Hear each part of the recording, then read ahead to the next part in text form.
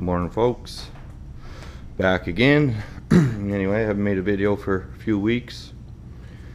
Anyway, today's video, folks, is going to be, I have a couple videos on there of my oyster collectors and oyster seed and stuff like that, and I'm getting a lot of comments on what my from all around, you know, the states and overseas, on what the oyster collectors are made out of. So anyway, this is what it is right here. It's a couple 100 feet of sewage drain tile is what it is. So we buy it by the roll. I got this little jig made up. We cut it, you know, roughly to this size. Then I have holes drilled here on each side, right? So once I cut it, I take the cordless drill and a spade bit. It's made for wood, but it goes right through the plastic like nothing. So I pre-drill my holes, and then I have all these ropes cut the length with a swordfish snap. So from that, there it is. That is one oyster collector. And we also use, I got these it's plastic water pipe, so we cut them roughly that length, and we use them for the spacers in between the collector, right? So anyway, that's what they're made out of. Anyway,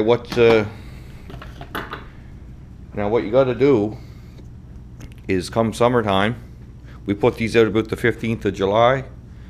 So we got to dip them in cement.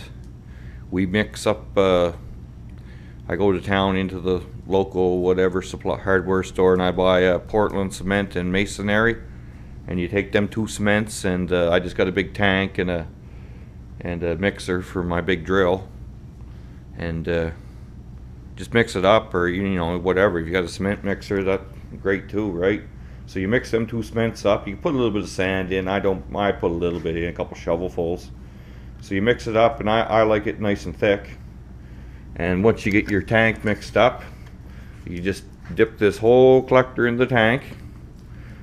You know, try not to get any cement on this here swordfish snap. It happens from time to time. So you just dip that whole collector in the tank and cement it, let it dry, throw it out in the water, and hopefully you get a good catch of cement. So when you take your good catch of SPAT, I mean. So when you take your oyster collector in, we just got some wooden sticks. You know, this pipe's pretty flexible, you know, you're not going to break it.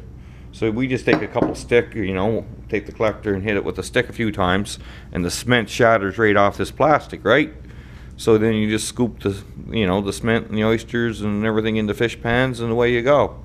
And then the collector's good to use again next year. So anyway, I just thought I'd make this quick video to try to, you know, that's it right there.